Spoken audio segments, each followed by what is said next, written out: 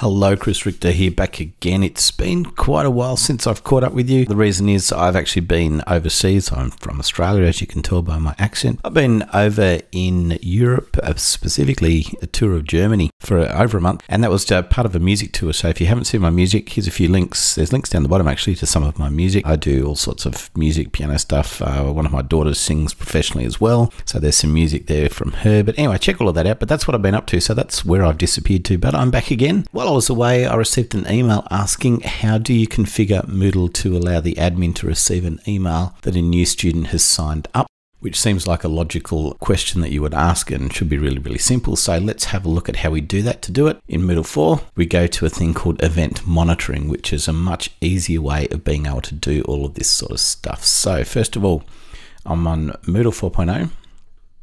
I'll just make that fit to the screen. I'm just using one of my Moodle 4 demo courses or demo platforms, and we're going to go over to my profile. Now I'm an admin here, so just remember that as we go through this, but I'm going to go to preferences, and you'll see there's an option called event monitoring.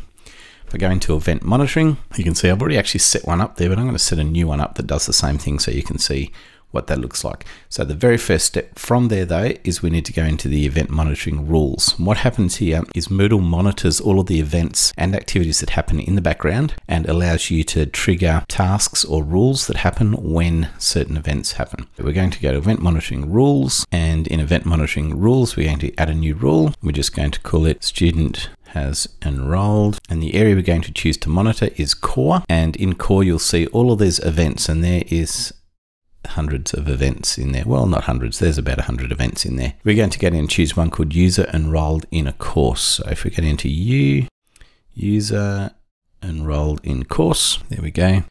A user has enrolled in a course. That's just the short description. Don't worry about the notification threshold yet. Although you can read it, it's the number of events within a specified time period required for a notification message to be sent. Notification message, this is where you can put in the message, and the message has a collection of rules or information that you can put inside that message so you know what that message is actually about. Let's just save changes because we just want to make this happen. Student has enrolled, a user has enrolled in a course is our new event that we've created. All we need to do next is then actually activate that for a user. So what does that mean? We have the rule, but we don't know who the rule that actually applies to. I'm going to go to event monitoring, and event monitoring is specific to me. So what I can do is I can go in and add, so here's the list of rules that are available. I can add this rule to me. So all I did was click on the plus. I am currently subscribed to this rule. Just like that, other people can subscribe to those rules as well, and that way they can get that sent to them. So it's person specific, meaning it's the user that gets to apply that rule, and then that rule, then obviously the emails get sent to that person when that particular event happens. That's actually all I had to do. I didn't have to do anything else. I'm now enrolled or subscribed to that current rule. So when a new student enrolls, they'll get an email. So let me show you that part of it. I'm going to go in and enroll a student in a course, and I'll just do the H5P demonstration course will be fine. I'll go to participants, enroll a new user, and I'll just enroll a student in that, and I select enroll, and that's all I had to do. Now if I go and check my emails, let's go and see what email actually appears. So you can see there the email has arrived. It's arrived as student has enrolled.